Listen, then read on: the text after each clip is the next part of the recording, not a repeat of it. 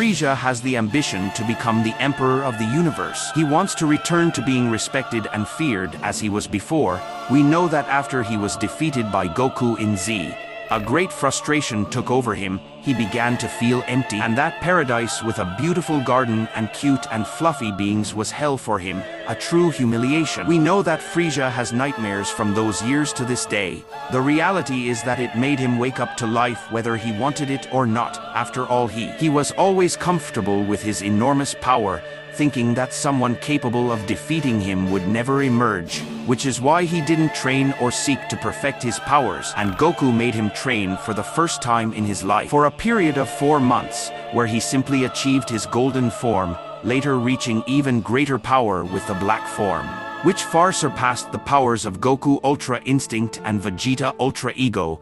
Some fans believe that he has reached or even surpassed the God of Destruction from Universe 7. I don't believe that. After all, the God of Destruction already stated that it would take millions of years for Goku and Vegeta to overcome him, and Frieza trained for just 10 years to reach the black form. That is, according to mathematics. Frieza has not trained enough yet to be a match for Beerus. The reality is that it is very unlikely that any mortal will surpass Beerus so early in the arc. After all, he is the most powerful Hakaishin in all the universes, not to mention that there is only a universe that has a mortal more powerful than a Hakaishin among 13 universes. So it will take a long time for someone from Universe 7 to reach Beerus, and this will make Frieza even more frustrated.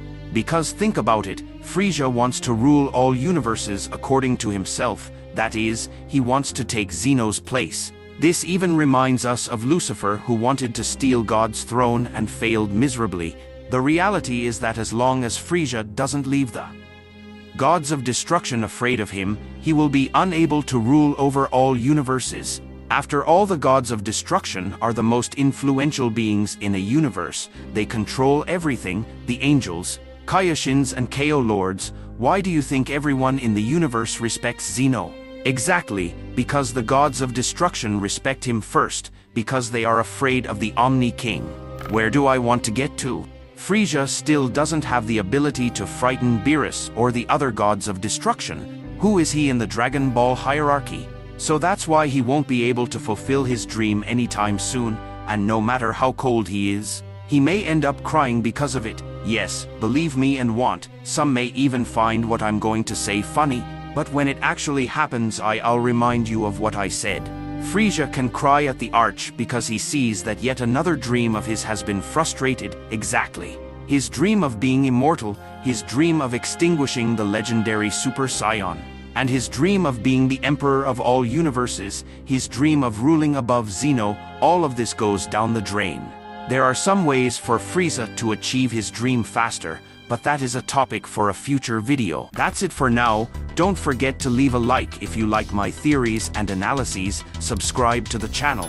Thank you very much for watching this far, and I'll see you in the next video. Yes.